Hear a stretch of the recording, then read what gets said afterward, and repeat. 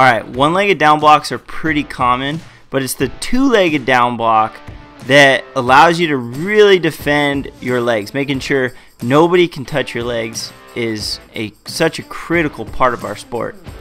Here it is. We're going to slow it down and I'm going to break it down to you. My hands are nice and low. My body is in the battle. My face is in the battle. My hands come down.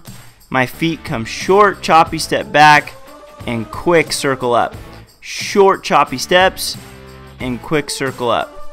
Okay, immediately getting ourselves from a defensive mode into an offensive mode, ready to attack. Notice the short, choppy steps back. My head drops into position, and I'm motioning up in a circle, ready to attack. Key points to remember for this drill: nice and low level, have your head in the battle, short, choppy steps, and circle. Remember, wrestlers, you are defending both legs when your opponent is shooting.